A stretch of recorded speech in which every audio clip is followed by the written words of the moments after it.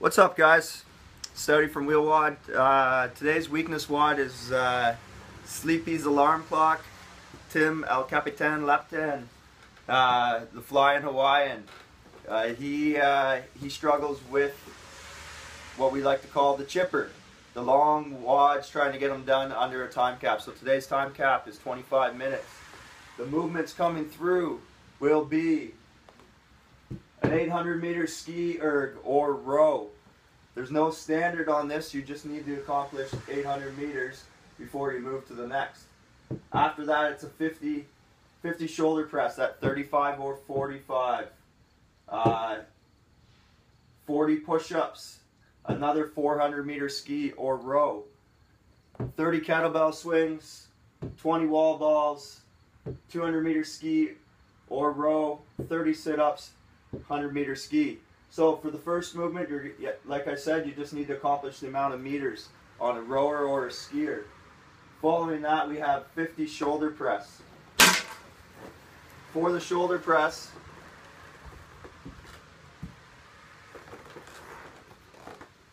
we need to have the dumbbells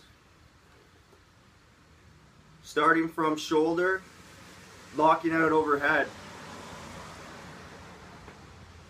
If you're in this position, that's not a rep. You need to lock right out, and coming halfway down, back up is not a rep either. Touch the shoulders each time.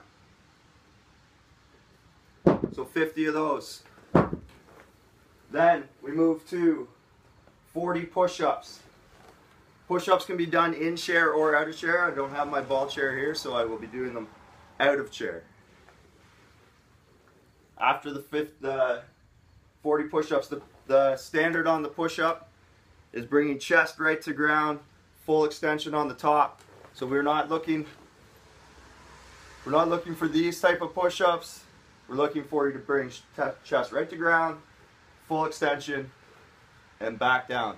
You can have knees down on the ground, depending on where your disability is at. You can put your knees up on a box, or if you're able to hold a full tight plank position, then it would be feet up as well.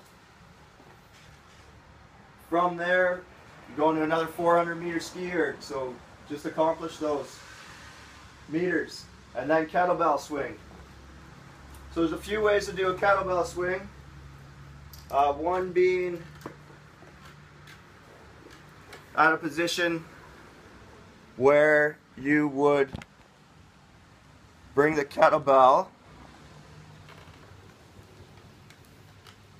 to the front of your chair. A lot of people you'll see do this.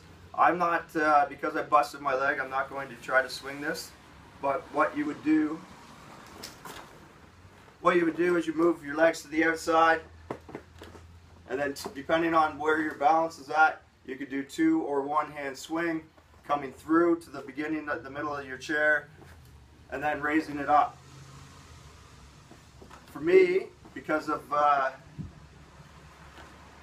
little spiral fracture I did on my leg that's still healing, I will be doing them, to avoid hitting myself with a kettlebell, I will be doing like a high pull raise.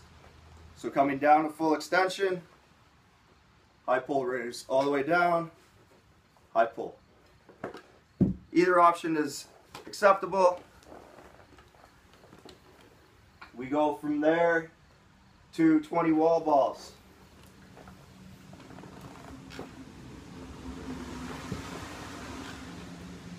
It's set at 14 or 20 pounds.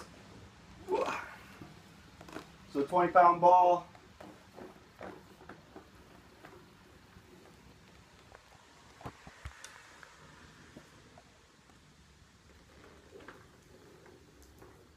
Ball just needs to be able to start from the low and then overhead.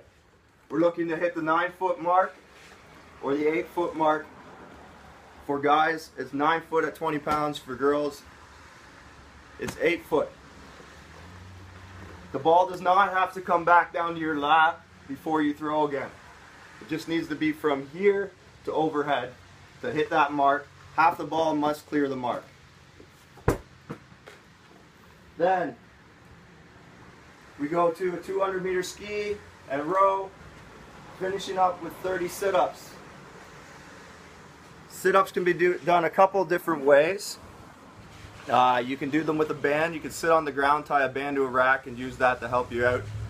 You can also just push yourself back up to sitting, or if you have ab function, you do a sit-up the normal way that you would. So the standard for the sit-up, no matter which method you use, is to bring shoulders to touch ground, come to a full sit-up position.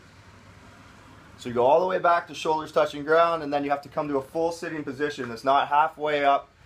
Whatever way you need to get to that point is the way that you will do it. You are allowed to use your arms to help you sit up. Obviously, we're multiple different disability levels. Me being a T6, I'll be using as much motion as I can to get as far up as I can, and then I will plant my arms behind me to help me push myself up to the sit-up position. And that's the Sleepy WOD. Give it your best today. Nothing worse than a chipper, nothing better than a chipper. This is in a 25-minute time cap, so in 25 minutes you try to accomplish all of this work. If not, mark down where you got to, and just count that as reps. So you'll get 1 rep for each of the meters. So if you had 800-meter ski, get that accomplished, that's 1 rep, then 50 reps, then 40, then 1 rep for the 400, then 30, then 20, then 1 rep for the 200, then 30, then 1 rep for the ski. So when you're doing the counting, that's how you would score your workout. Good luck, guys.